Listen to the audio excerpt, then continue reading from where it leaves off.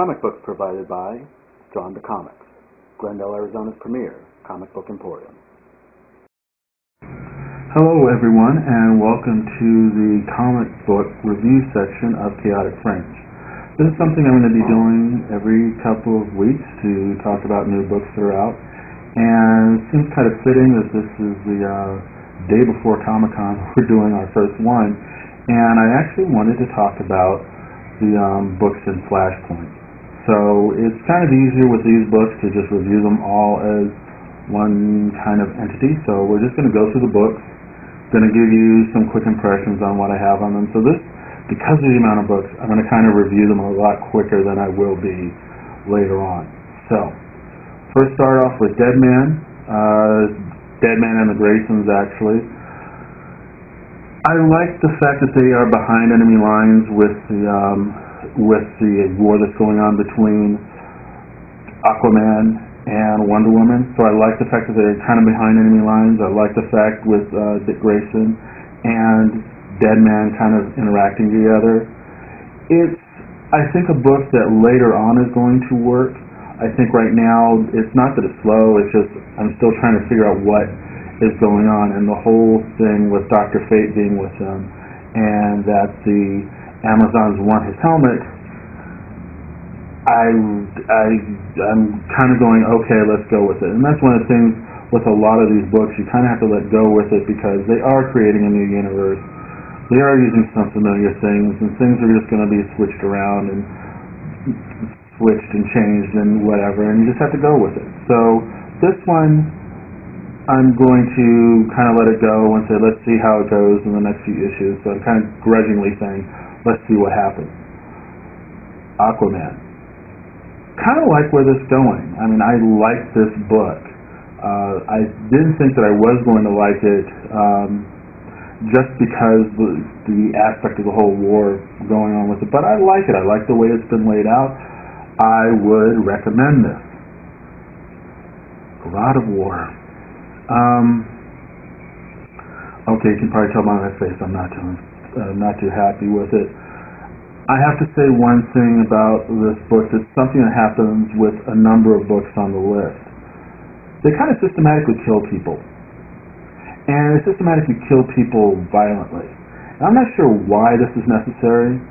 Are they saying we definitely wanted you to know these characters are dead, but the visceral gore that's in it, just to prove that point, I'm not too happy with it. So I'm giving this one a definite no. Hal Jordan, I don't know where it's going. Well, let me rephrase that. The book kind of just meandered to me. I know obviously from the artwork that Hal Jordan will become Green Lantern at some point, but here, I don't know, maybe they're just trying to show that he's an arrogant bastard and that there may be a heart of gold so that he can become Hal Jordan that people know as Green Lantern. I don't know, but I'm not really thrilled with it. Kid Flash, another one. Kind of get it, what they're trying. It's working in the whole Reverse Flash thing, future thing. I almost think that this is tied in more to the DC game rather than the DC comics, because it seems to fit more within the game concept than in the actual book, which just sounds crass marketing to me, and I'm not too really happy with crass marketing. So Project Superman, I can only, and I have to really do a premise on this one. I read it and it didn't really make me jump for joy until, and this is what's strange, until I read Flashpoint, the third issue, where they go after and get Superman, and from what you see in Project Superman, how you see Superman actually being, you kind of go, that actually makes sense. Don't want to really give too much away, but I want to see where Project Superman goes. So I'm giving, not really a grudging, oh, I don't know, let me give it, I'm more like, yeah, I do want to see what happens with this. So let's see. Reverse Flash. Reverse Flash. It's actually kind of nice because he is the villain of the piece, so you're seeing things from his point of view. I give it more than a grudging yes with it, because now we're seeing his motivation, but it seems like the motivation, I think, is where I'm having some difficulties with. It's like, okay, so you wanted to be the Flash because you saw the Flash in the present, but it was your future, but now you want to change his life so it's only you, but you're dealing with time paradoxes in the Speed Force, and it's like, okay, right, alright. Now, I'm going to do something I really shouldn't do, but I'm going to anyway. The Secret Seven, Canterbury Cricket, and Outsider. Canterbury Cricket and Outsider, I just didn't like them. I can't even give you any really rationale for it. Well, Canterbury Cricket, I just don't get it. The whole British thing and the British character, I don't get it. Outsider, it's supposed to be the outsiders, but not really the outsiders because he's an outsider. And again, you have this thing where they're kind of killing characters indiscriminately in it, and I'm just not digging either one of those books.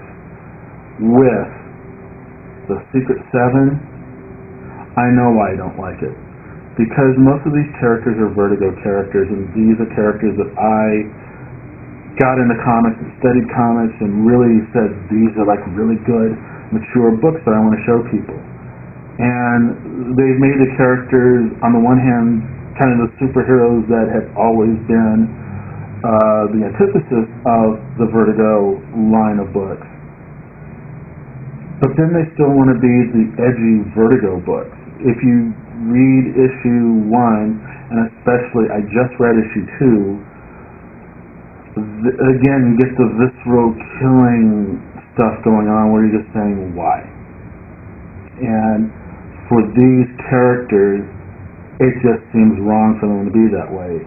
But, you know, I could be wrong. So again, I'm giving it a chance, but I'm not happy with it now. The Canterbury Cricket and the Outsider, I'm really not that happy with them at all.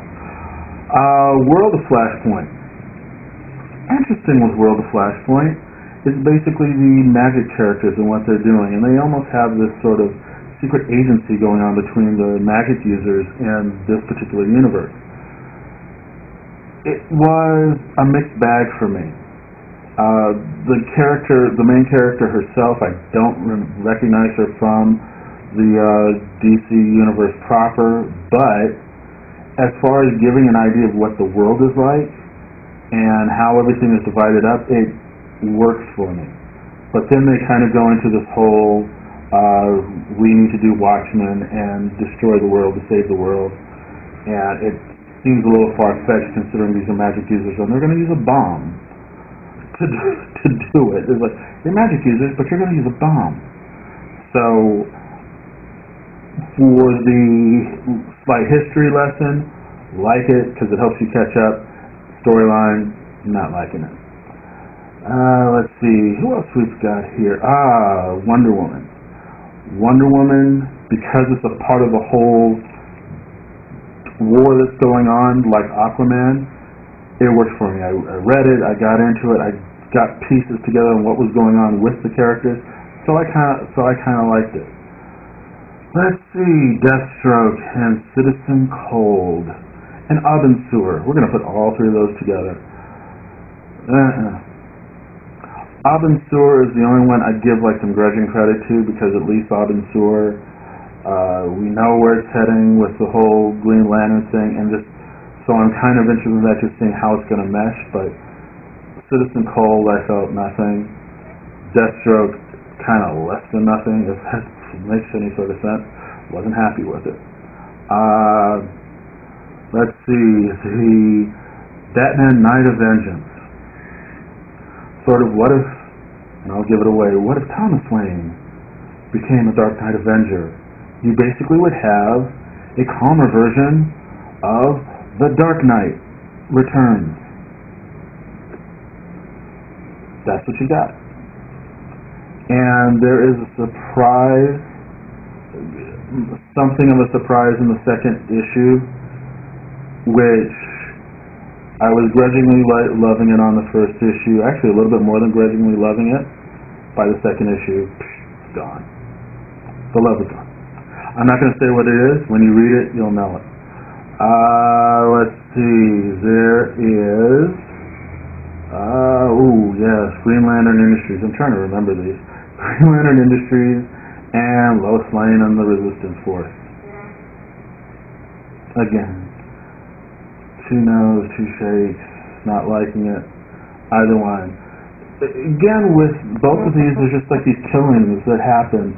You're thrown in, and then stuff happens, and then someone dies, and you're kind of sitting there like, I did forget a couple. There's a lot of them here. I'm trying to remember, it's the Legion issue. I want to say Legion of Doom. I'm pretty sure that's what it is. I don't have it on my list, but I remember reading it. And it's another one of those. It starts off bad, then there's an interesting kind of middle to it, to where it's basically the Supermax prison that they've talked about in the DC universe.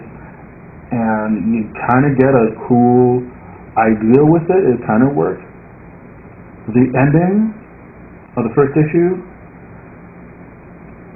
this was a visceral death that, again, I was like, this is kind of gross, but it was neat. If you have to bring Plastic Man into something, and that's what I'm saying, you're going to bring Plastic Man into something, this is a cool way to do it. Gross, but I liked it. So with that one, I'm kind of want to see how the second issue goes. The first issue, like I said, I kind of went all over the map with it, but the ending kind of made me go, okay, I kind of liked it. Now, before I actually review Flashpoint itself, I want to get into the one that surprised me the most, which was Frankenstein and the Creature Commando. I saw this cover and I said no, and no. I don't like it. I just didn't like it from the cover. I read it and I was surprised. I was pleasantly surprised with it. It's weird. It's almost, the best way I can think of describing it is think of the way back going to the Demon miniseries with Edegren and thinking, oh wow, this is going to be bad, but then you read it and you go, oh gosh, this is actually good.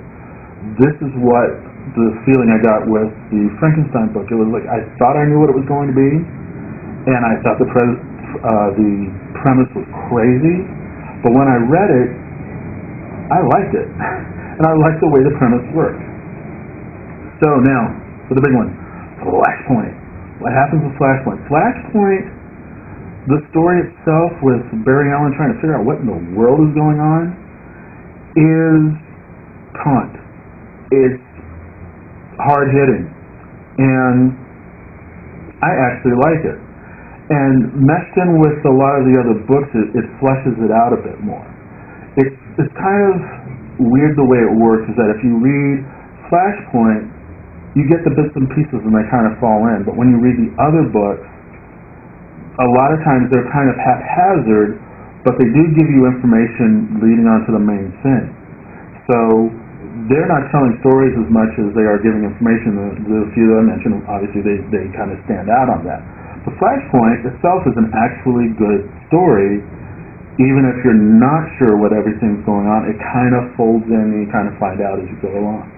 So those are the issues I have at hand. Oh, forgot one more. Kind of in the same vein. It's X-Men Schism, #1. And X-Men Schism is doing an interesting thing. It's actually, it's tough right now to see who's going to go on what side, with either Scott's side or Wolverine's side. And they have this interesting relationship now, which kind of, if you've been with the X-Men long enough, it makes sense that they would have an interesting relationship like this. So, it's going to take a couple of issues, obviously, for the dust to settle and everything like that. And it's another one of these big change books. But it has a story, and following the story with the way the mutant that comes in actually changes things with getting the Earth to get upset with the mutants makes sense. The introduction of a certain club, we all know who that is, but the certain club, not so sure, but I'm willing to give it an issue or two to see if I'm liking this direction. So far, how it happened, it seems a little weak, but we're talking about we're dealing with mutants anyway, so sometimes leeway is given. So that's it. See you in a few weeks. We'll have some more comics to review, and we'll see you soon. Thanks.